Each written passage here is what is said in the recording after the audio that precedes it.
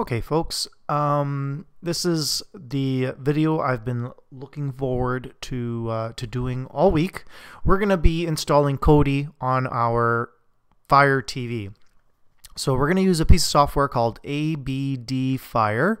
Okay, don't know what it stands for, but it is a free download, and it'll help you install Kodi, as well as well, if your device is rootable, you can root the device, you can uninstall APKs.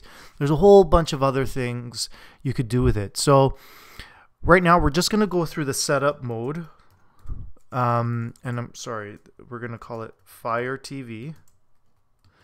Okay, we need its IP address, which is 192.168.1.117, I believe. All right, and we're just gonna save. Okay, now one more thing here, Kodi. Yeah, good enough for me. So what we do first is you gotta click connect, and you have to be sure that the Fire TV has debugging mode on and all that other stuff. Actually, I could tell you right now, just in case if you're curious, you have to make sure you have ABD debugging turned on, as well as apps from unknown sources turned on. Okay. Next, once you find your IP address, you will plug it into the setup here that I've just completed. Okay, and I have clicked connect, and when you look here at the status bar here at the bottom, we do have ABD running. And because we were able to connect, we have device connected. So right now I am connected to the Fire TV. Okay, so the next step apparently is just as easy as clicking install APK. We're going to look for the Kodi download, which I downloaded before this video.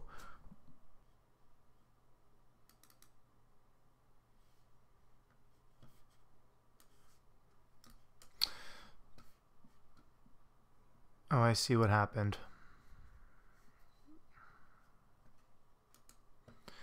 So I have downloaded Kodi 14.2. Okay. And we click open. So it's asking you install. Yes. And we have a stat, and we do have a bar here. I would call it again a status bar within a status bar. And we just wait, and we wait until the install is complete.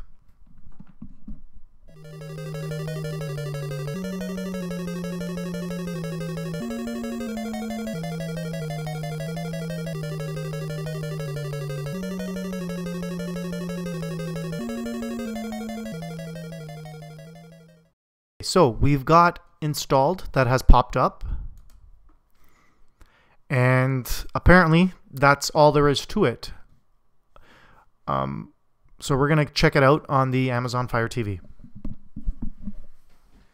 Okay, folks, so let's look now. To find Kodi, you have to go down to, you're gonna have to go to your settings, and then applications, and manage installed applications, I believe.